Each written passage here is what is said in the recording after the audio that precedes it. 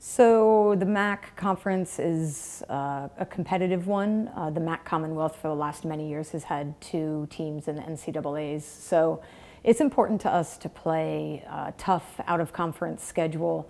We have teams from Centennial, the ODAC, the Landmark. So real quality opponents that I think will be a lot of the same styles of play that we're going to see in the MAC. Everything from kind of possession-oriented teams to a little bit more direct, super athletic. So I think that's an important piece for us to get ready for, important conference time. We've had a real revamp of our program over the winter and in the spring season with some tactical changes and some different focuses, and then just having our returning group go to Costa Rica together and play 2 games there was just hugely beneficial. Our freshmen are now playing like returners, and so we even saw the difference in Costa Rica. So adding in, we have 3 transfers and 11 freshmen. It's going to bring, a competitive edge. I think starting spots are wide open at this point, and I think it'll be a real battle to get, the top 11 people on the field. And some of those certainly could be some of our incoming freshmen, some of our transfer students. So we're really excited to have Albert Oni join us.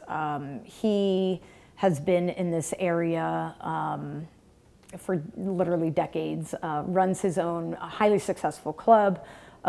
Albert knows, everybody from pretty much every club. He's played professionally. He has coached at Towson University. He's coached semi-pro. So he has just a wealth of knowledge on the field, which I know will benefit us, give us a different look in a couple key areas, as well as his recruiting ability. And he is just as passionate about soccer as you can get. So I think he's going to be a real sturdy and knowledgeable force for us going forward. Given, our last our last 3 seasons we have not been overly thrilled with. And I think we really feel like we're back on track kind of from top to bottom in terms of mental toughness and our team culture, the kind of players that we have, our commitment level, and the quality of soccer that, we just saw playing in Costa Rica. So I'm really, really excited to get this group back together. Our returners are all on the same page. They've done a great job already bringing in these 14 new players throughout the summer. So I think just having everybody back on campus with a lot of energy, a lot of enthusiasm, and really feeling like, we're ready to get Stevenson soccer back where it belongs, and we've got something to prove.